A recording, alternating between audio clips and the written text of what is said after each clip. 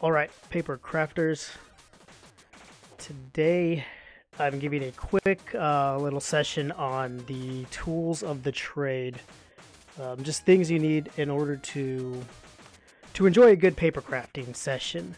Now these aren't all the things you need, a lot of it. These are basic tools. I mean, you can accumulate your toolbox as you become more experienced and you learn more things. These and all you really need is this here, a nice set of scissors or shears, as these are. These are really good. Scissors are the most versatile tool in your toolbox. These, of course, are one of the more expensive sets of tools. I mean, one of the more expensive sets of scissors that you can find. I like them because they're very sharp. They are very ergonomic, and you can use them just to cut really straight, really long periods of time. It's getting a little rusty. I need to take better care of that. But yeah, scissors is the #1 tool in your toolbox for getting started in paper crafts. Second, I probably should have switched this around, is the scalpel, the blade, the X-Acto knife, the razor. This one is the second most important tool in the toolbox because this is what you're going to do a lot of the little detailed cutting, a lot of the tricky, the round cutting, the trying to get inside the model itself cutting, and having a good point is always important. And of course, with the blade, you're going to have replacement blades, and these are, I wouldn't say they're super cheap, but they're not that expensive. I don't really buy a lot of these anymore because I kind of taken to sharpening this blade because I hate it when you get a blade and the tip starts to get to dull, and you still have about 3/4 of an inch of good razor blade that you can use to cut. So before I used to just crack off the tips and then just crack it off as I went along, but I found that was dangerous for one thing and very inefficient because the blade would just get blunt and more stubby as you went along. So with a kit I ordered, it came with sharpening stones, and this is just an example of a whetstone rather. I don't know what grit this one is. I want to say it's 600 grit, and you just kind of I'll save that for another video. But that's how I learned how to save money and to utilize the blade to its fullest and not throw it away as much. So that's the second most important tool, and I should probably have done this again. The third most important tool will probably be the straight edge, and this is basically just a metal ruler, or a metal, if you can find just a metal sheet of straight metal that you'll use for cutting along edges, and when your blade's so sharp, good grief, just cutting along edges and straight lines. A lot of boxy paper crafts out there, or just you want to get that nice crisp line. Right now I'm trying to build my technique so that I can use my arm to just cut straight and not get a wavy line. It's kind of a technique you learn in when you're drawing, is how to just draw through, and just instead of using your wrist, you kind of draw with your whole arm and you bring it back. So I'm kind of using that technique for paper crafts as well. So the straight edge is another very useful tool for making the job easier. The next one we're going to talk about is the tweezers.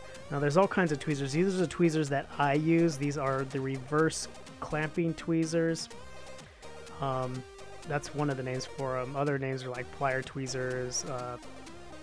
There's a lot of names for them actually, but I mean ultimately a tweezer is a tweezer. Clamping tweezers are these ones because they pinch with they pitch by themselves, and so when you're trying to glue two pieces together, you kind of just slide them in between, and then it holds them for you, and you can go do other things while it holds.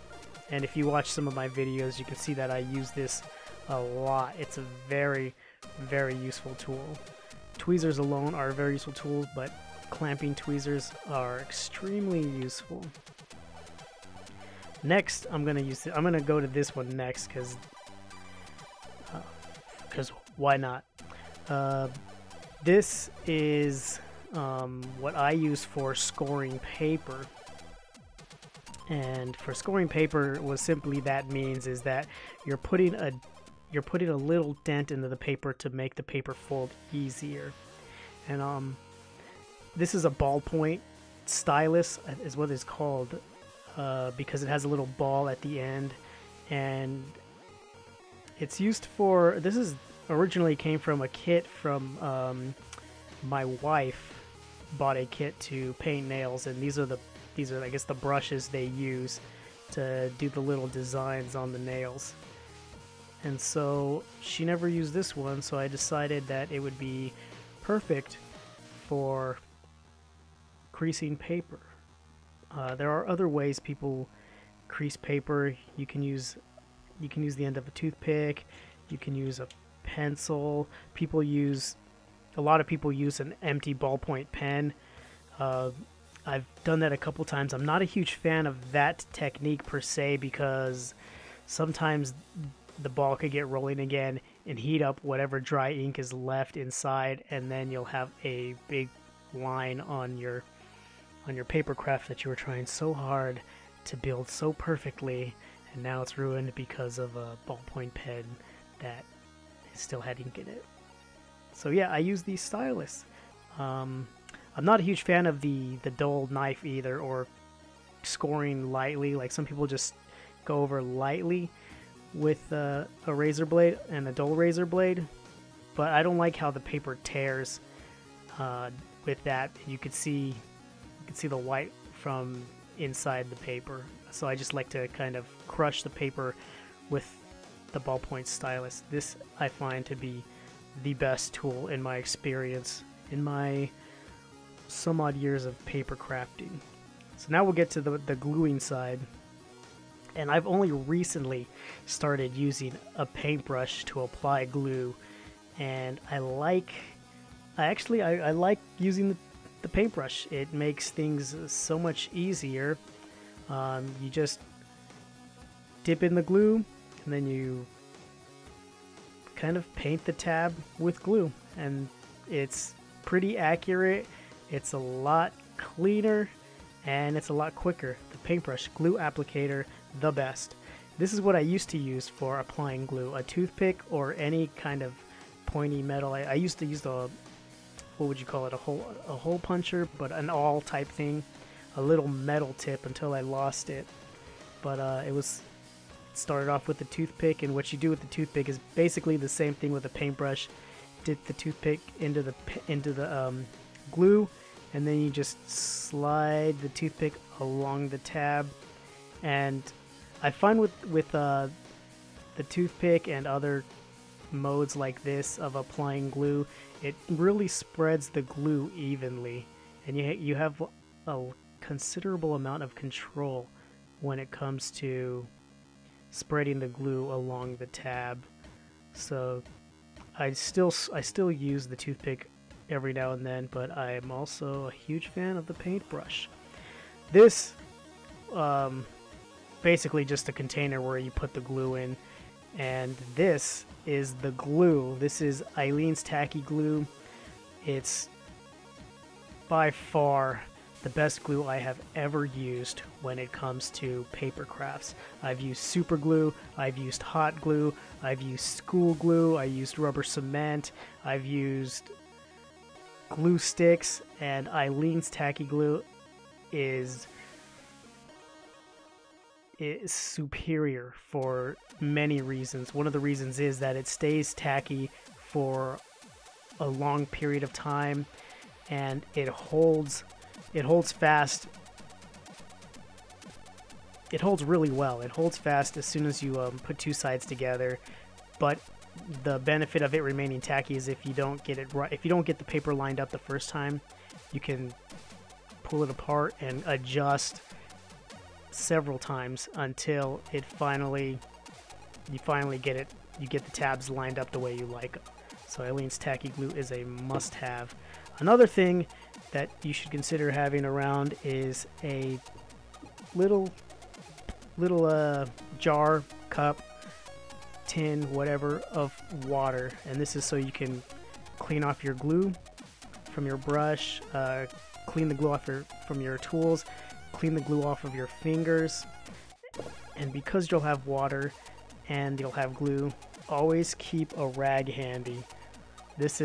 I cannot stress how important it is to keep rags around. If I don't have a rag, I'm probably wiping off glue on my jeans, wiping off glue on my shirt, wiping off glue on the table, the mat, whatever. It's really just convenient having a rag about, because you can just wipe it away and you don't have to worry about ruining your clothes, ruining your workstation, or anything.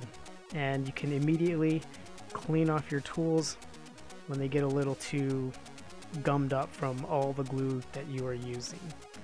So with all that said, I want to go ahead and just show you some examples of the tools in action. So let's go ahead and put these aside for now. And I have here printed out, and this, I guess I should have gone over the paper type. We'll go over paper types in another video, but this is just regular printer paper, and this is Skeleton from the Fold Up Toys website that I downloaded. It's a very simple papercraft, and I downloaded it just for this video. And I'll probably make a video building it later, but right now let's focus on the tools. So this is the scissors, and we're about to see the scissors in action. I like scissors because you have a lot of control with how you're cutting stuff, but what I don't like about scissors is when you get into the areas like this here, right here, and right here, and right here, you start to lose the control about how close you get to these little angles here, and sometimes you can go too far, or sometimes you don't go far enough, and when you cut, it leaves a little bit of tooth there. So let's go ahead and this is the scissors in action. See, you have a lot of control, especially when it comes to the curves.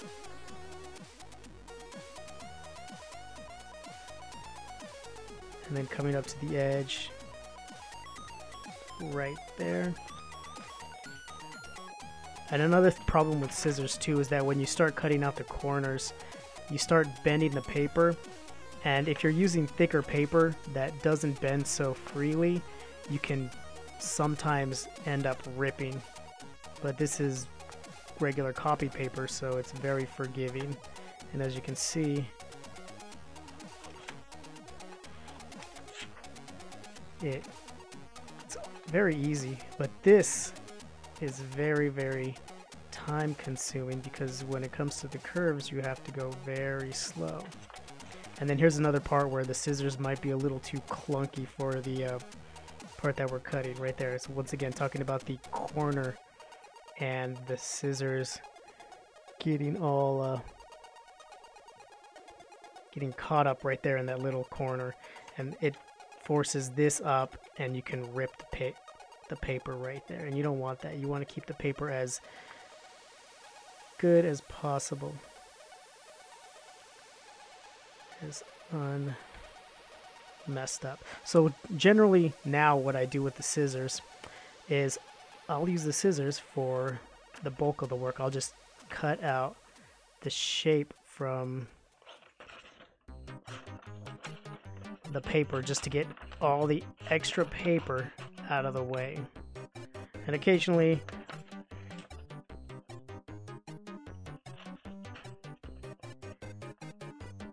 I'll clip the edges just to make the future a little easier. I'll just cut that out, so it makes quick work of all the extra paper that we don't need to concern ourselves with later. So you just throw that away. And now, the straight edge and the blade, this is where this comes in handy. It's cutting out areas like this per se right here. You just line it up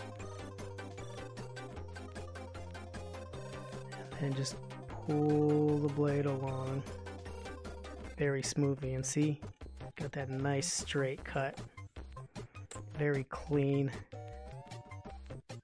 very efficient. Sometimes you don't even need it, and this is where I'm trying to enhance my skill a little bit, is to do these small areas like this. And this is why you have to make sure that your blade is sharp. This blade should be sharp because I just sharpened it.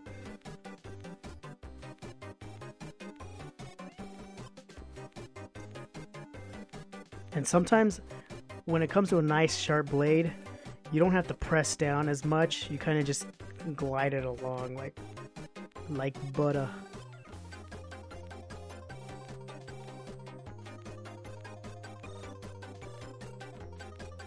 See? Just like that. And then the blade, this is where the blade excels, in these little areas right here that you need to cut out.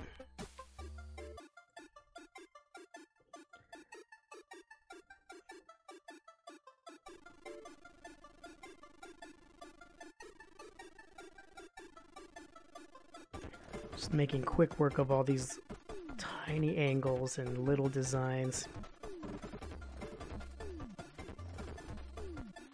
And the more you do this, the better it becomes. You'll know for like larger shapes, you'll just be able to just move your hand, and then for the smaller shapes, you'll use just your fingers and your wrist. It's a lot like drawing, really. I know we have a lot of artists out there. Papercraft is an excellent tool to, if you want to take a break from all of your drawing.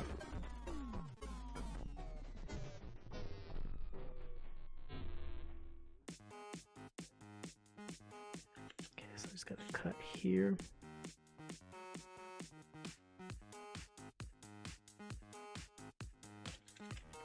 And there we go. See?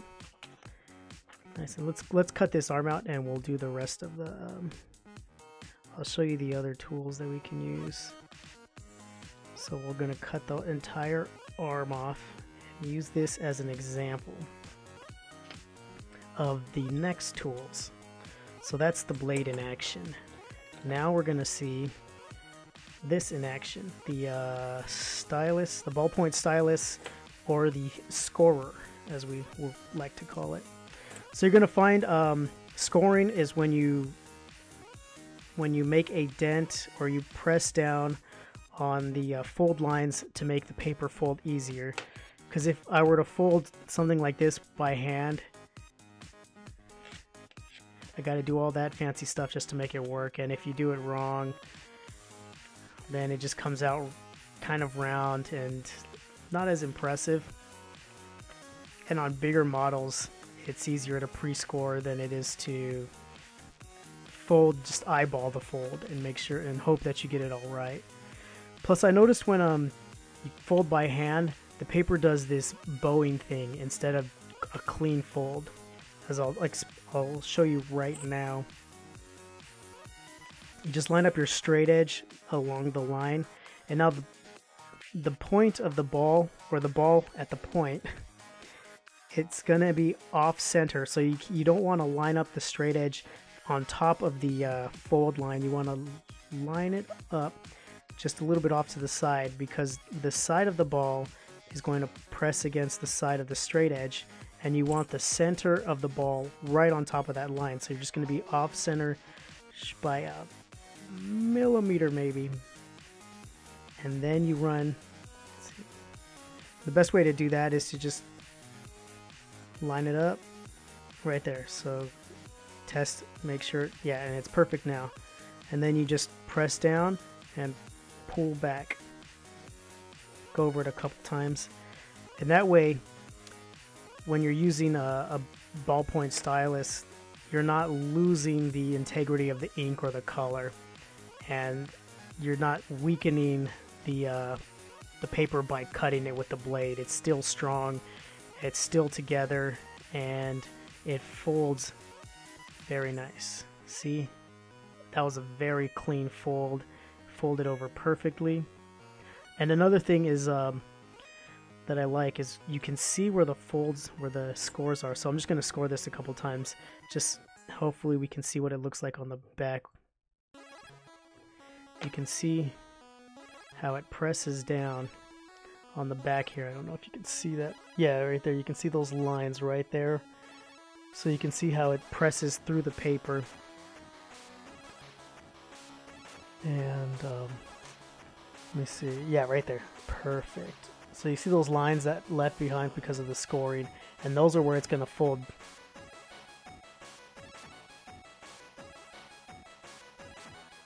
Like that. Put a lot of work into it. Will work for skin because it's a skeleton. So you fold that over. Made easy work with the scorer, so you didn't have to fold it by hand, and it made a clean fold. The paper is undisturbed, so there's no bowing, no warping, and it's a good job. Good job because of the scorer. Sometimes if you don't line it up right, you get little. You can see the other side. Very solvable problem. Just shave off a little bit with the razor. Oh, wait, I forgot there's one more tool that is a must-have when doing Papercraft, so let me try and pull this out. If you don't want to cut it, and let's say there's not enough to cut on this side, but you have some of the white showing through from the other side, another important tool to have, a brush pen. All you do, simply just color on the back. Why is this? It shouldn't be dried out, but it is. So we'll just grab another one. That's not it. Alright. So this one's good.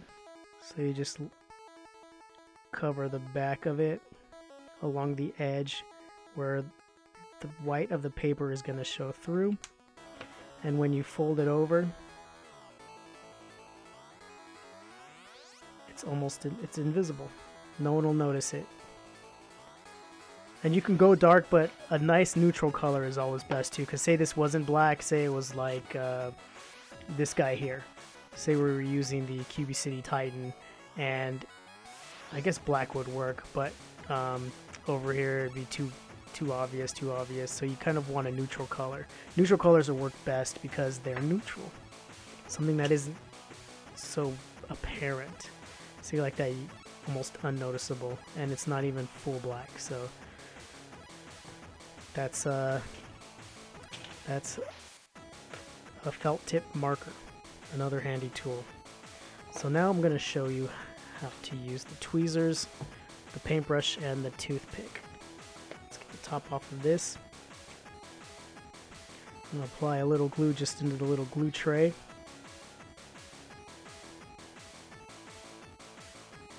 Oops.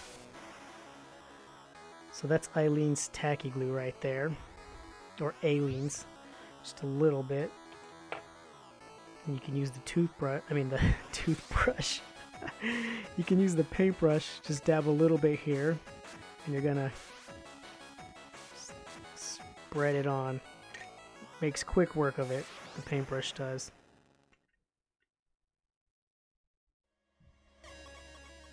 Along the edge. And then fold it over. And I can hold it, or I can use the clamping tweezers, the reverse clamp tweezers, and have it hold for me, which is what I prefer to do. And that's why this is handy, because then I can just leave that and I can go do other things. You know, I can cut other things, I can score other things while this is doing that. And once it's done, you just remove it, and it is nice and held. Let's use the toothpick next. So you got your toothpick out. Put that in the water before it gets messed up. That's why you want to take care of your tools. You take care of your tools, and your tools will take care of you. They really appreciate when you handle them nicely and treat them nicely. There's more and more evidence that inanimate objects seem to not be as inanimate as we think. There's some kind of essence or awareness that everything has. So with the and the toothpick is good for getting into those tight pastes. Say you got to get in right here. Just get your little toothpick and you get in right there. Get your clamp. Clamp it down. And if there's any extra glue, get your finger and just wipe it off on your rag. That's why your rag is important. You don't want to have any residual glue specks on your finger, because then if I did that and I went back to my Papercraft, I would be getting glue little globs all over it, and that is annoying, because if that happens, you got to get your razor blade and scrape them off. Let me see. I'm going to show you what happens when that happens. Let's say I got glue on my fingers. I went over here, and you can see all the glue just building up right there. It's like, oh man, now what do I do? If you're lucky and you catch it in time, you can scrape it off. But if you're not, sometimes it gets stuck, and it looks like I'm lucky. And it also helps to have a sharp razor blade, because then you can just shave it off. See, just shaving it off. I'm not damaging the paper. Just trying to get off as much as I can.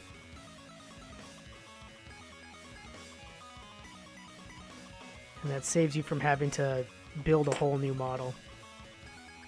And so that works with the toothpick. We got that little spot right there. But if you don't have a paintbrush and you only have a tweezer, or I mean you only have a toothpick, the same idea applies. You're gonna just get your tweezer. I mean, why do I keep saying tweezer? You're gonna get your toothpick and just spread the glue like that. Just gonna spread the glue. And this is what I was talking about, how it spreads evenly.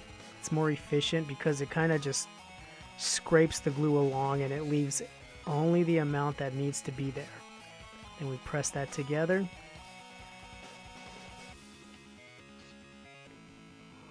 Hold it and sit. Let it sit for a while. So those are the basic tools that you need. And it's nice and held in place. And I guess let's wrap this up. The scissors, the most versatile tool in your toolbox, followed closely by the blade, the scalpel, the razor, followed by the straight edge, the ruler, the guide that will set you free. Then we had the clamp, the reverse clamping tweezers, which if you don't have reverse clamping tweezers, any tweezers work really. Oh, also, I recommend getting one of these kinds of things, because get in that hard to reach. The L tweezers gets into those awkward angles where the reverse clamping tweezers can't reach. And then you got your just typical tweezers, which these work really well. You just have to hold them yourself, as opposed to the reverse clamping tweezers, which close themselves. Then we have the ballpoint stylus for scoring your paper, which is the best in my most humble opinion. You can also use really long stitching needles, knitting needles to score, but once again you have a sharp point and you risk tearing, ripping, cutting your paper when you do stuff like that. What did we have? Also, we had the glue, Aleene's tacky glue, the felt tip marker for concealing the blemishes, glue tray, water, and our rag. Oh, I forgot the toothpick. And the toothpick for glue application. And the paintbrush for applying glue. So that there is your standard.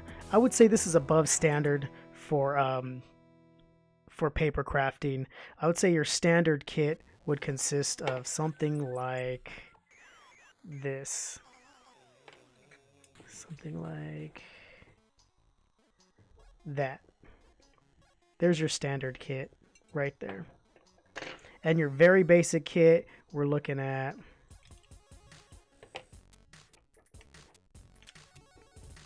this. This is your most basic kit right there. This is what you need basically to get started. So I hope you found this video informative. I hope it helps with any of your future paper crafting endeavors. Once again, the skeleton, you could find that at folduptoys.com. You can find a lot more than that. You can find over 150 paper toys at folduptoys.com. Don't forget to join our Discord. You can find the Discord link at neonneuron.com. And join us next time for some more paper crafting fun. Thanks for watching, everybody. It has been fun.